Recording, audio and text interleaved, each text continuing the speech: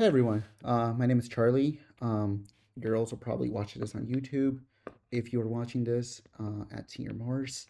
And I've always wanted to kind of do this, kind of make live talks, live chats, I would say.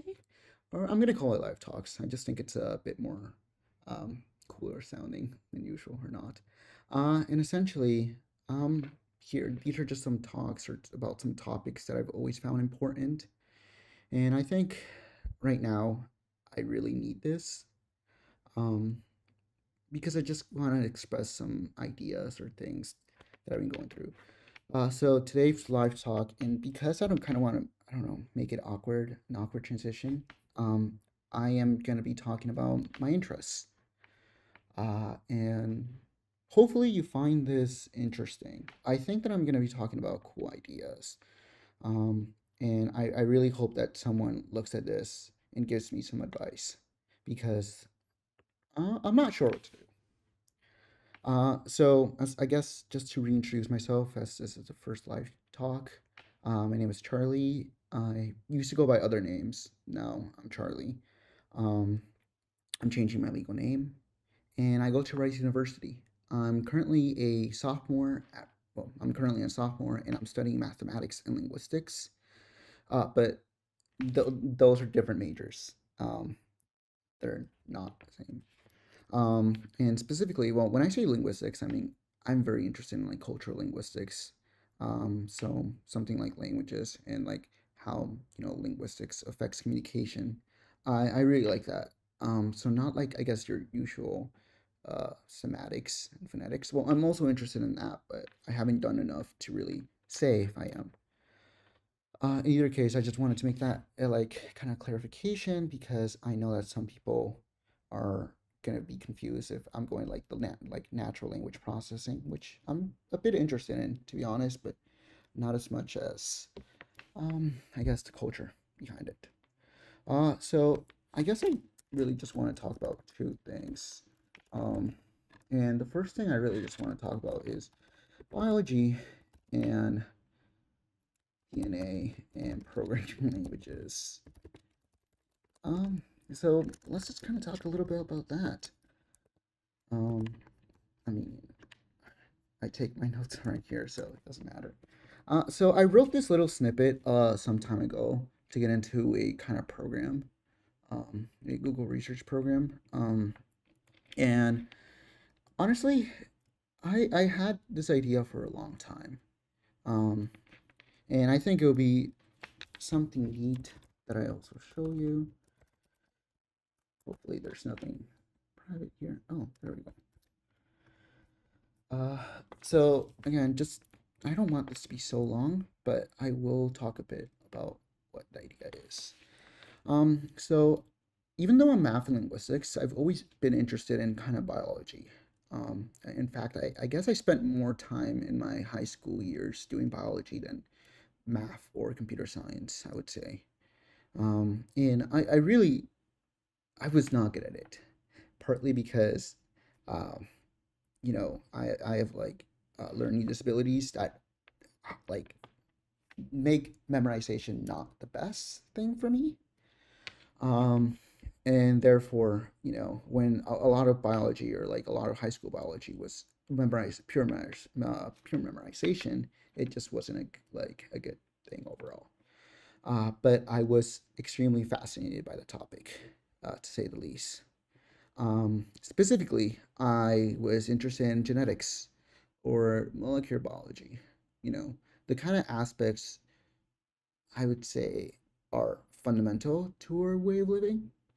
And I really had this idea or like this thought that, you know, hypothetically speaking, wouldn't it be cool if we could prove that DNA was Turing complete? And I think in some ways we have, and I actually have an idea of how we can if it's, not fully established already. But there's something else I kind of want to talk about. So I'm just going to read this little snippet I made um, because I really do think that it kind of conveys where my background is and how like this idea originally came from. If I had to explain why I love Lisp, Elixir, or Rust, I would immediately point out to my most beloved programming language feature, macros. At their most fundamental state, macros are a method for a programmer to manipulate their code abstract syntax to accomplish anything, from simple argument replacement to generating a builder pattern template. Macros are extremely powerful. Yet what catches my eyes the most is not the efficiency macros bring, but the abstraction macros represent. Lisp is a small language, but the decision to have macros as a building block has allowed the language to survive. From one layer to the next, computer scientists can use macros to create new macros, and those macros can create another layer of abstraction. This concept introduces a recursive self-building system that mathematicians can formally verify through rigorous proofs.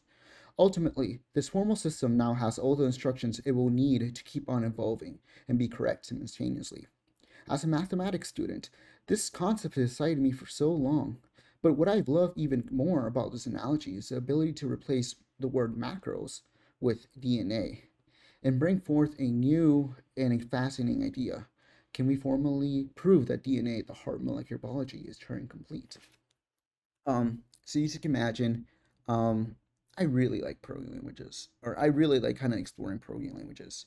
I just, for some reason, thought compilers were really cool at the time. I went into doing some compiler work, and some compiler projects, and I ended up, having learning more about the mathematics behind programming language theory, which is, automata, I guess lambda calculus, type theory, and whatnot. But I've always, at my heart, had a lot of biological ideas. Um, the truth of the matter is, um, I think that this would be something really cool, like a very theoretical approach, but it could lead to a lot of roads of how maybe like the mechanism for DNA works. Um, I think at the end of the day, what really came down to me is some time ago I was making a talk on the game of life and how essentially um, people built, you know, can build a computer uh, with the game of life using just, basic logic components. And once you kind of represent those logic components in the game of life, you can, build your way up to a computer. Hypothetically speaking, if you can find some sort of way to represent or make DNA represent those basic building blocks, which are the logic gates, XOR and or those kind of things, you can make yourself have a computer made out of DNA molecules or, um, you know, but it doesn't really fit with me. Um, in fact, I was very, very concerned about this definition. We can make a computer, and then yes, we can use our knowledge behind what we like studied for years with computer science to prove more things, but that wouldn't be cool. In fact, the first time I saw something like this, I was looking at protein, um, protein logic gates. Let's see if I can find it again. But yeah, I mean, here you can find some examples of how, I guess, protein molecules can be represented or can represent gates, logic gates. And the cool thing about this, right, is that essentially, um, once you kind of have this down and you spent enough time, you can hypothetically build something even like Tetris, well, theoretically, once you represent and make the computer. Um, but I'm pretty sure you guys know that's not how DNA works. And DNA has a bunch of instructions that we, don't even look at, or I mean, exons, ions, and a bunch of things that make it more complicated. And DNA is not just a perfect, well, each a protein or each cell has the DNA activated in, like the way they need it. In which case, you might wonder, in which case, any reasonable person can just technically speaking, DNA is not a perfect machine. There are, even if you wanted to make this comparison of can DNA represent a computer and I guess Turing machine? Then you have to like think about all the inputs and outputs. It's just a very complicated thing. And to be honest, I'm very interested in like going forward with this, um, just because I think it's personally cool. I'm not sure what kind of benefits it will bring, but just kind of exploring this idea on my own, it's going to be cool. I think in that kind of respect, um, I really would like some advice on how I can explore more into the field. I know I'm currently in I guess, in a computational biology lab, and I've been exploring like a lot of biological subjects. Still, like I'm not sure what kind of field this would be formally proving things about modular systems, probably systems biology in some way. Um, but I really do think it's cool. And the reason I think it's cool is because the implications of that is that all the theoretical knowledge we have proven with Turing machines we can then use with DNA. And that would be a whole different field that people might be interested in. Um, the second thing I kind of really wanted to talk about is not the future of programming. I really want to talk about uh, cat theory, which it's basically category theory, but I can't spell. I'm really bad at spelling category theory and linguistics. Um, so let me make it clear. As I said, I really like cultural linguistics, but I can't lie. Like ever since I found out that formal languages was a thing, um, I've really been excited of just like learning more about them. And I guess I would like to, you know, have some thoughts about this. But in case you don't know, formal languages are math, no, math representations of what we define as languages. Um, and this is really cool because if you ever dealt with automata, um, you would know that it is just such a cool field. I have a couple of books that I've been kind of I have this book, Concepts of Programming Languages. Of course, that's not my only resource for um, programming language things, but it's really nice, cool. I have this book, The Essential Turing, which goes around more about Alan Turing and I guess, the work he's in. It turns out actually that he had a lot of biological accomplishment as well. And I really did think that was so interesting because I mean, it's the kind of things I'm interested in. And of course, read some theory on lambda calculus and the Turing machines. You will realize that, well, they're both the same things, and formal languages are just another representation of, well, a theory of computation. And of course, I also have this book, Automata and Computability. A really, really great book. It goes on to talk more about Gödel's complete theorem, and just sort of other things. I really would recommend this book if you're interested in automata. Um, it also has like a lot of homework sets you can do, but enough of that. I guess that's just like the mathematician inside me just talking about books because we love our books. But in either case, what does that have to do with category theory? Well, as some of you guys may know, category theory is, I guess, what we call superset of lambda calculus. Um, well, specific calculus. And well, in case you don't know, category theory is just essentially what we call a metamath, which attempts to look at math, I guess the study of math, or like I guess the structures of math through an abstract level. So if you know something like group theory, like topology analysis, linear algebra, combinatorics, so on, these are, I guess, branches of math that are very important because people really just, you know, think in different ways. And in category theory, well, some theorists looked at all these branches and said, what if we just study from an abstract level? Or what if we look at kind of like the operations of what we can do with these structures and groups, and like I guess like topological spaces, and what can we do with them. Um, and I guess a good way to explain that better is that imagine you have a problem in, well, let's just say group theory, right? Um, Group theory is what we assign a category. And then let's say that you are really stuck on this, on a problem in group theory. Let's say that you actually really like cannot go any further. Um, and I heard this is really common in like math research, that you're not actually using one subject entirely. So let's say you're in group theory, but you can't go on further. What would you do? Well, we know that math is more about isomorphisms, looking at things in different ways. Um, that's what math is about.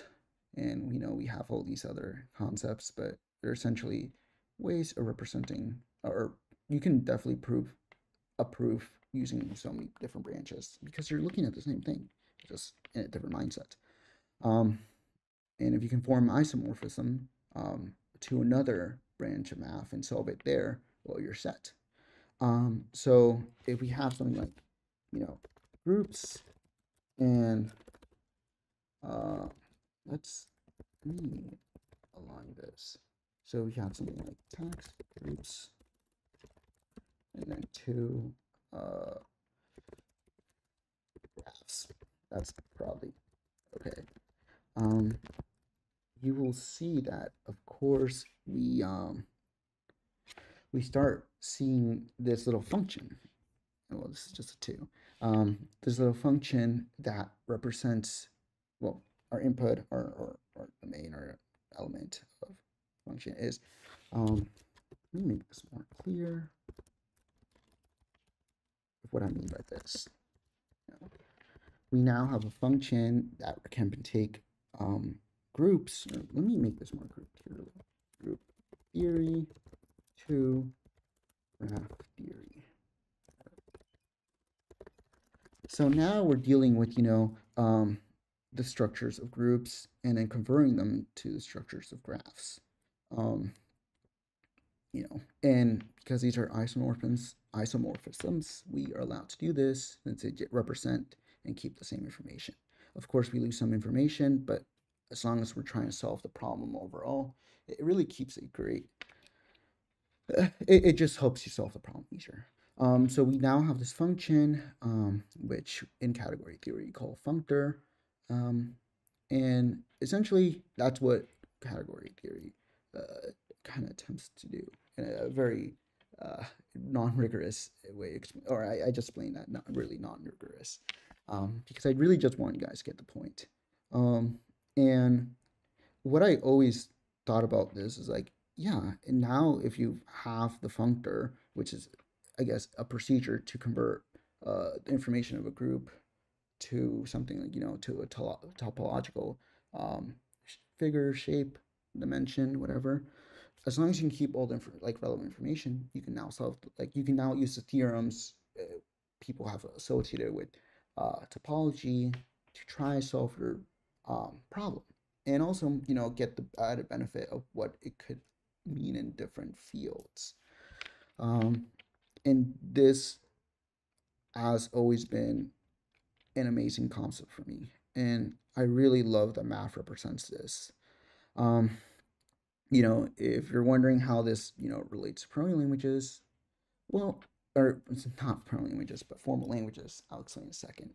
So here we have now, like, I guess, established some sort of relationship that we're looking at problems in different ways when we're looking at, one versus a group theorist versus a graph theorist.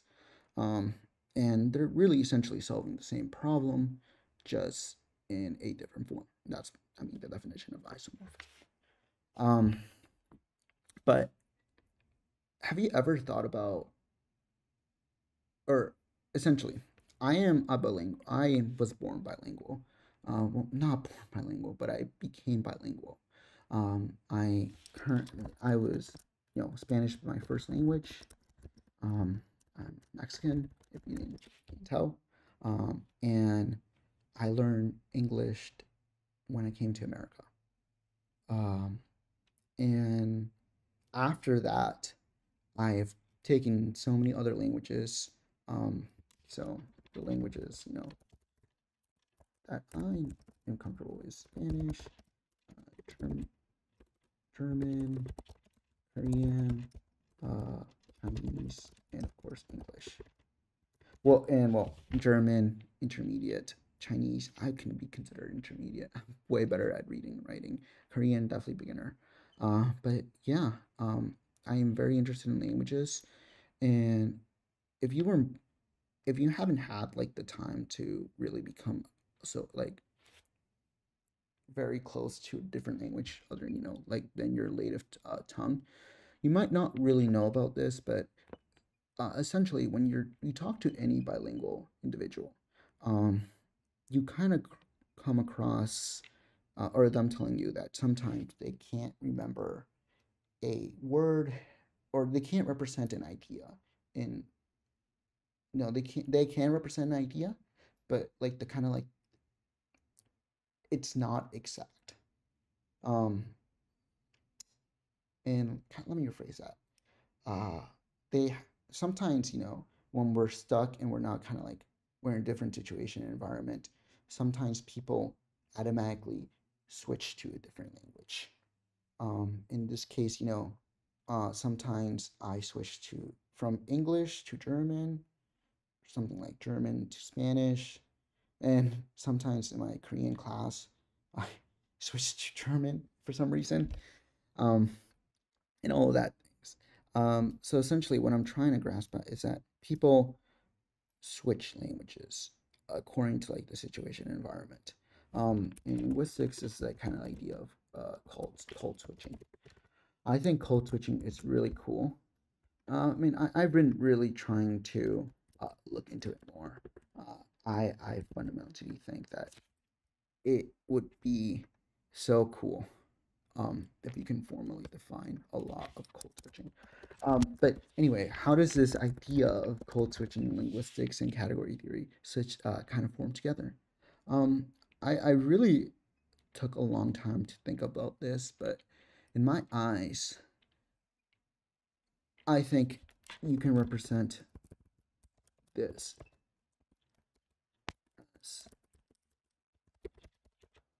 Um, sorry, I am thinking. You can represent. You can apply the same ideas to linguistics, as in English speakers or bilingual speakers who speak English and Spanish sometimes, switch to Spanish automatically. Um, Sometimes they look at, like, we know that cat is gato, and well, in Chinese is meow. And um, and I forgot Korean.